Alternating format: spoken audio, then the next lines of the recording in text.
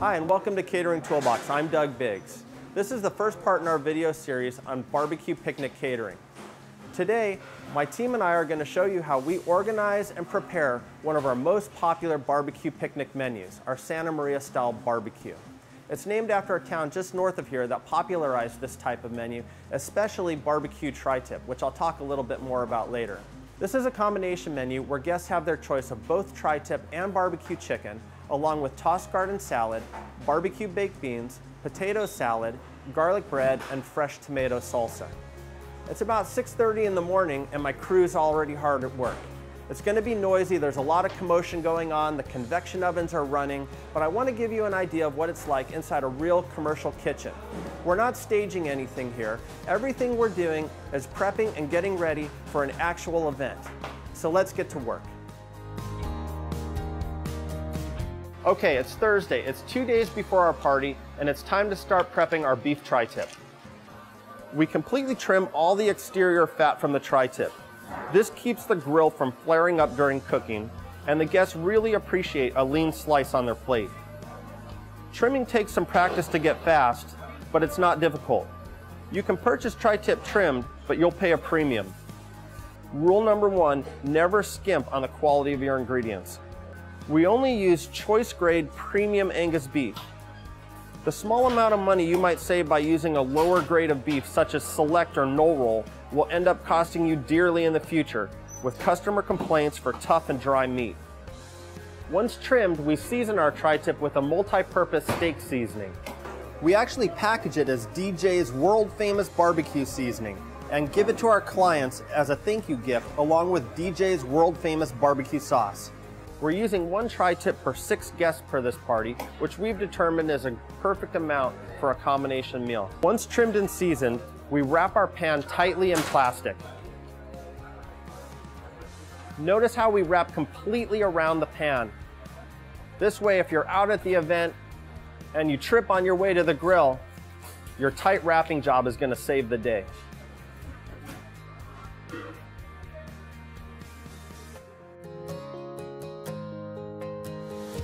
We start by dumping our chicken onto our food prep sink so we have easy access to all the different pieces. From here, we separate the pieces into different tubs. Breast with wings in one, leg pieces in the other, and thighs in the other.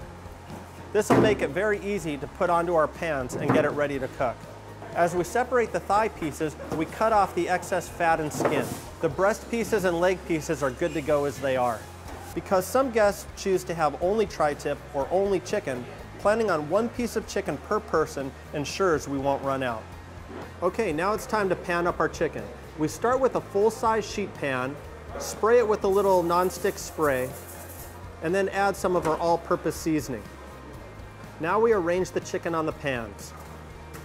We place the breasts in one section, the thighs in the middle, and the legs on the end. We interlock the pieces so that we can fit each piece on the pan. Okay, once we have all of our chicken laid out, we add some of our all-purpose seasoning. Finally, we wrap each pan with plastic wrap.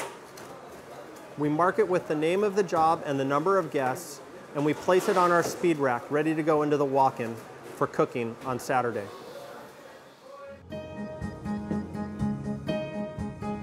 We start with a high-quality canned baked beans, and we simply dress it up by adding a bit of barbecue sauce. One number 10 can of baked beans serves 25 guests. We use vegetarian baked beans for the benefit of the 5 to 10% of guests who do not eat meat. Once we have the cans open, we drain off some of the excess juice. We then add the beans to one of our 4-inch deep hotel pans. This pan holds 4 cans of beans, and altogether will serve 100 people. Now we add in our barbecue sauce. We wipe off the edges, and now here's the key to getting this pan of beans ready for the oven. We start by covering it with a sheet of plastic wrap. Next, we cover the pan with a sheet of aluminum foil. The plastic wrap will keep the acids and the juice from the beans from contacting the foil and actually dissolving the foil. The beans will go right into the oven just like this. We finish by writing the name of the company along with the number of guests on the foil, along with the ingredients in the pan. Okay, it's one day before the party and it's time to prep our garden salad. The key to prepping our romaine lettuce is to trim off the bottoms and tops of each head and then soak them inside a sink full of cool water. We'll then rinse each leaf of lettuce and set them to drain inside a colander. Once our romaine lettuce has had time to drain and dry, we chop it. We try and keep the heads together to make this job a little bit easier. We'll slice the lettuce crosswise and then slice it a couple of times lengthwise. This gives us a nice consistency for the salad. Likewise, we chop our tomatoes into bite-sized pieces. For our black olives, we buy them already sliced in cans. Our red cabbage comes in a full head. It's easy to shred and it adds beautiful color to the salad. Notice the flutes we cut into our cucumbers. This adds texture and interest to our salad. We're building the salad inside a standard 16-inch plastic pebble bowl. We've determined that this bowl is the perfect size to serve 50 guests. We continue to build the salad in layers until we have a beautiful completed salad. We take a standard heavy-duty plastic bag and we dump the salad into the bag. Then we close the bag and press it to remove most of the air. We'll then tie the bag, and now we have a complete salad ready to go for 50 people. Once we get to the job, we can simply open this bag, put it back into a bowl, and it's ready to serve. I found a supplier that supplies us with cooked and cut up potatoes. It's simple from here to add the ingredients to make our potato salad. We plan on 1/4 pound of potato salad per guest, and like all our other menu items, we bring some extra just in case. We begin by adding some sweet pickle relish. Next, we add some chopped celery. Next, we add a little bit of chopped parsley for color. Okay, we simply mix all of these dry ingredients together. A little bit of salt and pepper, and we're nearly there. Our ingredients here consist of mayonnaise, mustard, sour cream, and some dill pickle vinegar. Once we have all of our wet ingredients in a bowl, we simply mix it up by hand using a wire whip. Okay, next we just add our dressing and mix it up. Gloved hands make this job quick and easy.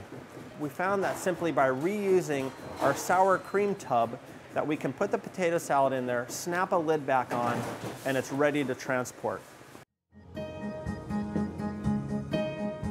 With the Santa Maria style barbecue, this salsa is actually a condiment that's used for the tri-tip. Ingredients include canned diced tomatoes and juice, diced white onions, diced green onions, chopped fresh jalapenos, cilantro, salt, pepper, and garlic.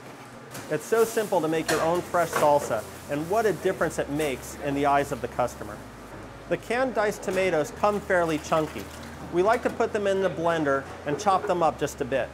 Once we have all our ingredients chopped, we simply assemble everything and mix it up. We place our salsa in a container for transport, and the key here is to wrap it up tightly. You never know what's going to happen to items as you transport it. And just like all the other menu items going out on this job, we mark it with the name of the job and the number of guests. We plan on 2 ounces of salsa per guest times 100 guests is 200 ounces of salsa. Divided by 128 ounces per gallon gives us 1.5 gallons of salsa for 100 guests. I have my loaves of bread that I've ordered from a local bakery. I have my melted butter. I simply dip the loaf of bread in the melted butter and place it on my sheet pan. Okay, now it's ready for seasoning. I simply take some fresh garlic powder, some of our all-purpose seasoning salt, and some freshly shredded Parmesan cheese. I'll finish with a little dried parsley flake for color. We start by slicing the bread lengthwise and then cut it into equal pieces. We get 20 to 24 pieces out of each loaf. This way, we plan on 2 pieces of bread per person and 1 loaf per 10 people. We wrap each loaf individually in aluminum foil. That way it's ready to go right on the grill. We can also store it this way in the freezer for up to 2 months. Well, there you have it. That completes our preparation for our barbecue picnic for 100 guests this Saturday. I'm Doug Biggs with Catering Toolbox, and I look forward to seeing you for part 2 in our series on barbecue picnic catering when we really get cooking.